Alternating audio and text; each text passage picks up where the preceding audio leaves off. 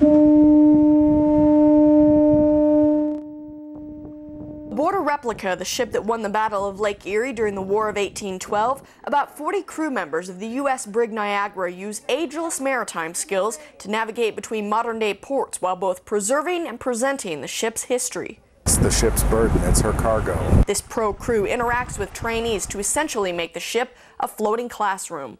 We're teaching people how to become effective mariners on board, to be sailors, to help sail the ship as part of the crew.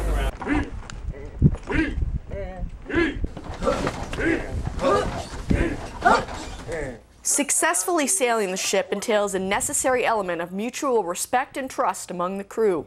Think of the motto, shipmate self. Safety is always emphasized and response training routinely practiced. There's a great deal of training involved, how to operate life rafts and exposure suits, and what to do when a man overboard or a fire or other types of emergency flooding. So there's quite a bit of training that goes along with it. Duties of the crew involve more than just sailing the ship. Living aboard this 19th century maritime environment is an education and a challenge in and of itself. Cleaning the ship and maintenance, because it's a wooden ship, so painting and stuff like that. Time is also spent stowing lines, tying knots, lashing ropes, leather working. You can see it's quite involved. Tool making, and controlling the persistent flies.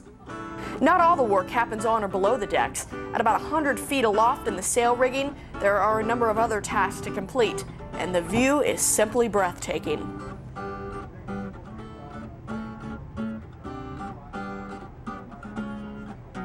Being up here aloft is fantastic. It's exhilarating with the wind blowing through the sails, and it's just you and the wind and the sails doing their job. It's just quite a surreal, peaceful moment. I can imagine at night with the stars would be even better. When not hard at work, the crew always makes time to enjoy the voyage as well as the good company.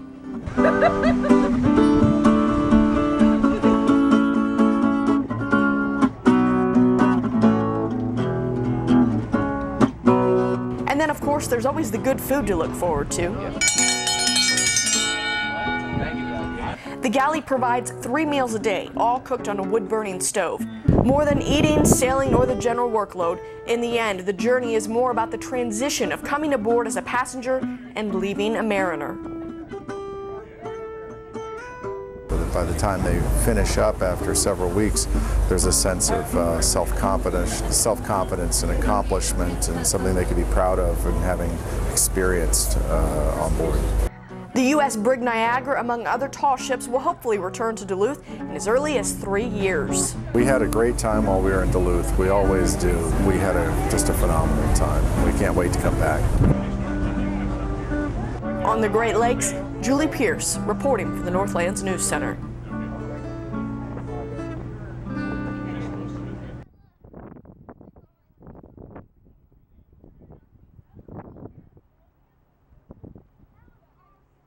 Out there, right?